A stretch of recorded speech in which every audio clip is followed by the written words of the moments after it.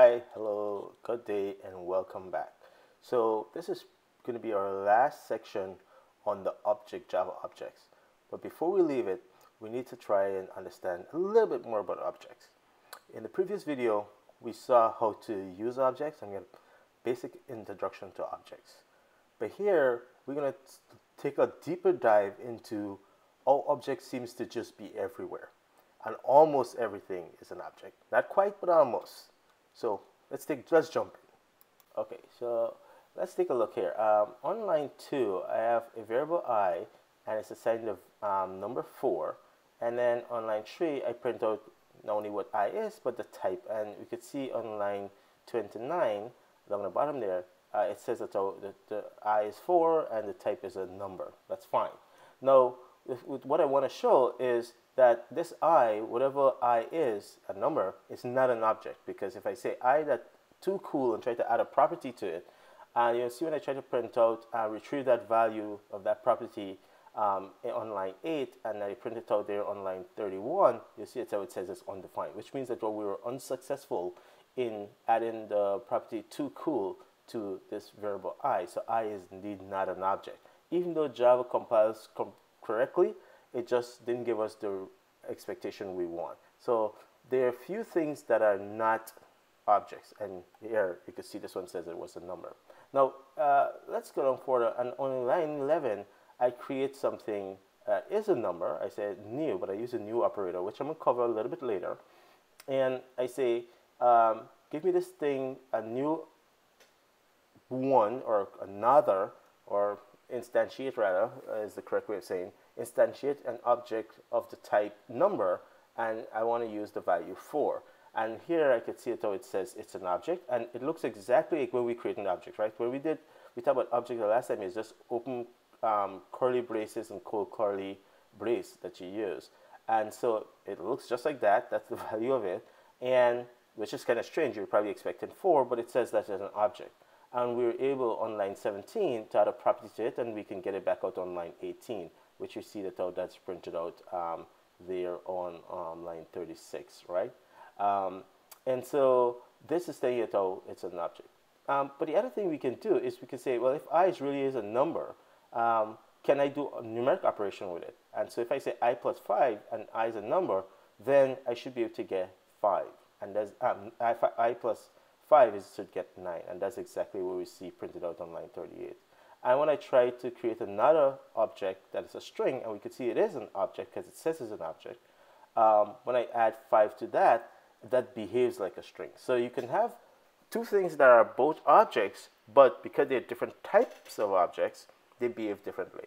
Now, to understand this, how two things can both be objects but still behave very differently when you try to do operations on them, let's turn to classification. So here you see I have this chart, and I'm showing a very simple class hierarchy, and it's animal, and then the very generic type or class, and then more specific instances or grouping of how things can further be subdivided in that class or that group, and its subgroups, and dog, cats, and humans. And you understand very well that even though all these may share common traits that make them animal, when you look at them individually, they're very things that are specific to each that cause them to be further go into their own categories. And they're things that you might be able to also ask a dog to do that you cannot ask of a cat or expect of a cat, and vice versa, with humans and so on. And so it's the same. That's the reason why when we created this object number, we're able to perform numeric operation on it because it's more specific. Just being an object. Yes, it's an object, it's true, but it's more than an object, right? And same thing with string. String is also an object. You can add properties to it. So the number and the string share that in common, that they both behave like object, but more specifically, they both can also behave, as a numeric value or a string value. And so let's take a look at a little bit more details when it comes to our types in JavaScript. So here you can see the same thing. So I have this very generic class or higher grouping called objects, and then within that I could further subdivide things into numbers, string, arrays, which you've seen, functions, and data, and their others, right? And so that's why even though I created a number and a string and I asked what type it is, it said it was an object. It would be nice if it says, hey, this is a number or whatever, but that's what it said. And so we can treat it like an object, but then we can also treat it like the specific thing it is. What does this mean?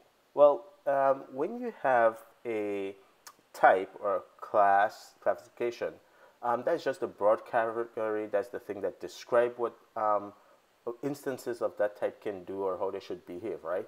We have a certain expectation from a dog and so on. But just having the class dog or the category dog doesn't mean you have a dog. It's just the description of animals that participate in that grouping, how they should behave. A specific dog would be some dog Rex or the dog Max, for example, right? Or dog, whatever dog name you like, right? Caesar, the other day, I met a dog around here who was called Chocolate, right? Because he was brown. Anyway, so, and then the same thing with number. Instance, we could have this broad category called number, there's a class for it, but very specific instance would be like the example where you have 5 or a variable a containing a numeric value. Same thing with strings. Now, notice I have instance / object, because depending on who you talk to and which language background they're coming from, people might actually say, I have an instance of a class, which means a particular thing that I'm talking about that came from that participate or have the behavior defined by this class. Or they might say I have an object of a class, which would be like Rex or something. Or some people might say we have an instant object or object instance. So all those are all correct. And to confuse matter even further, Java and JavaScript actually have object as a class type, right? A way of grouping things.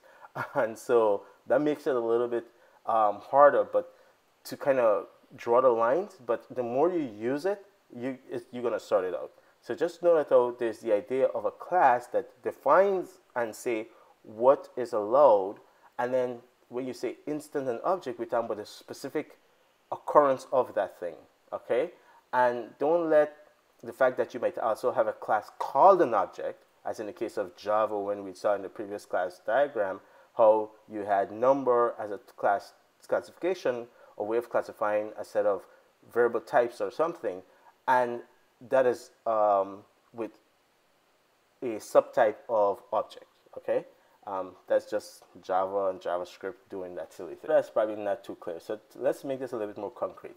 Let's say I have a recipe, a cake recipe. I can't eat the cake recipe.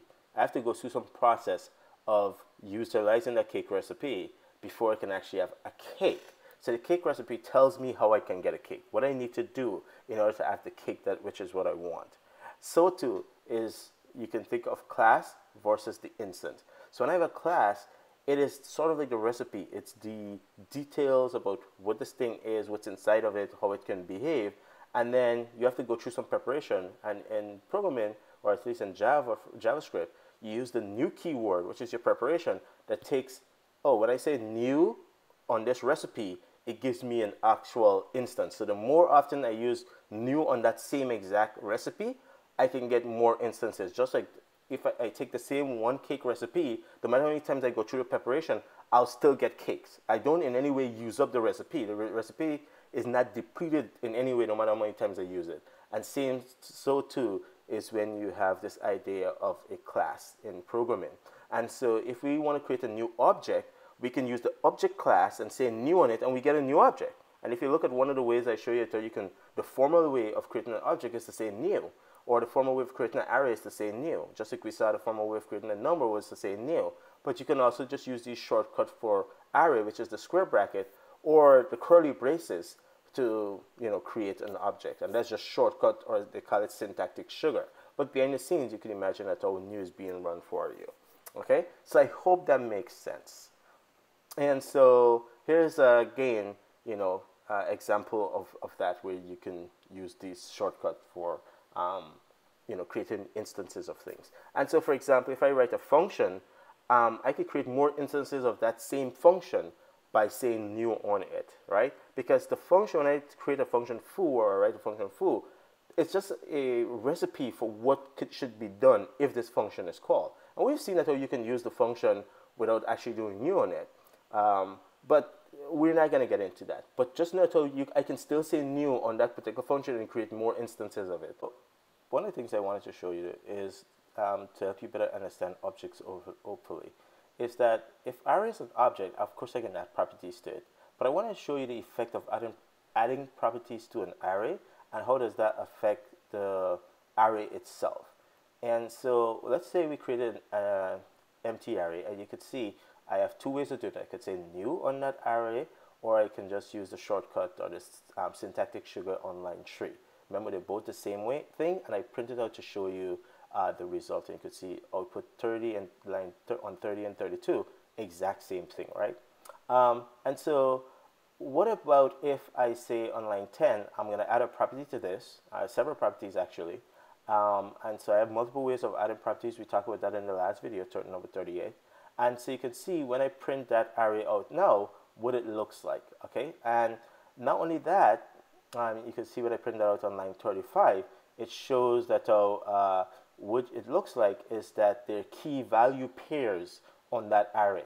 But the length of the array is still 0. So even though I added a number of properties to it, I did not actually change the length of the array, which means I didn't add elements to the array. I add properties to the array, and that's what you see there, okay? And so I can always access those properties just like if with the indexing method, just like I did on line 12, right? When I say, in parentheses, or even on line 10 and 11. Now, and that look like any other object that we covered from the last video.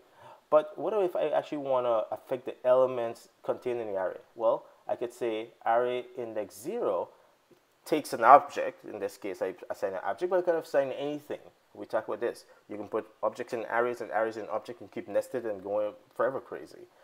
And now you can see when I print that back out, it looks like if, I have two different things. I have these singular values that are separated by comma, but I also have these key value pairs that are separated by commas. And it's all printed out together, but you could see the difference. And not only that, the length is a property of that array, and I can affect it. Not only can I read it, but I can assign to it. And of course, if I assign to it, I can grow and shrink the array just by manipulating the length of it. So if you had an array with 1,000 elements and you want to truncate it to 500, and you don't want to just go delete, or splice where we did the last time, some of those array operation, just assign the size you want to the length property, and you will truncate the array. If you want to grow an array but have all the elements be empty, you can certainly do that. And so you can see that example there.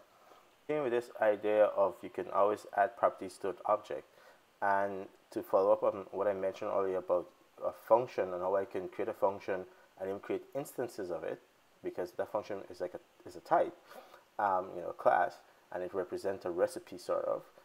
So you see I have this function foo, and I have some variables, and I have a number of ways of accessing. So I have a var local variable, then I actually create properties on this function by saying this.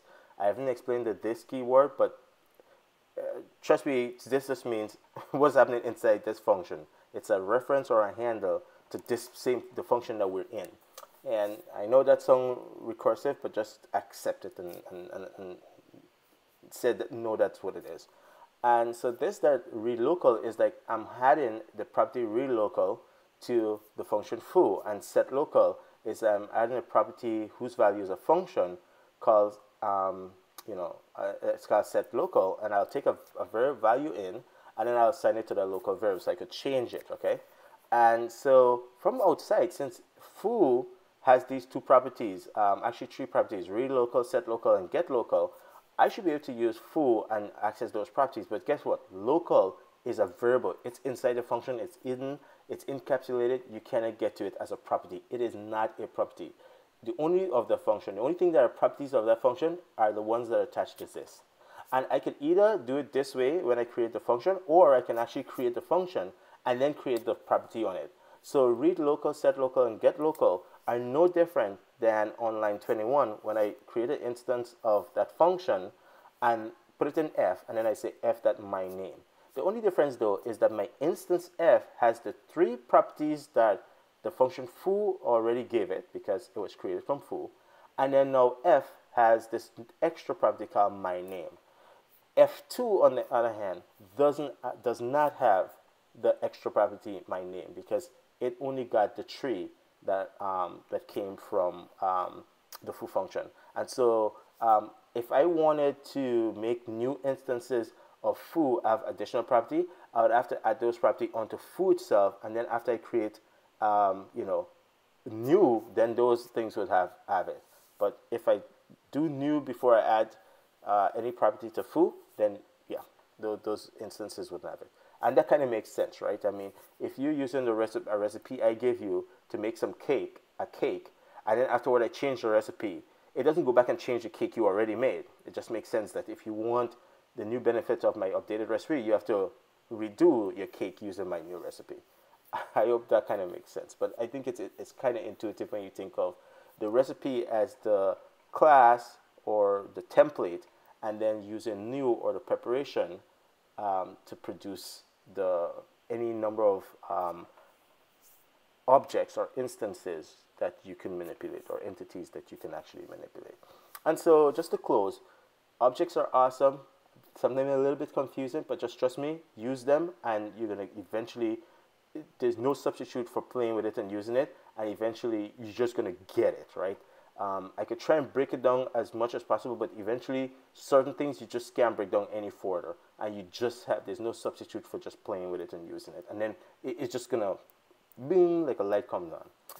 And they're still very flexible, all right? So that's it for objects.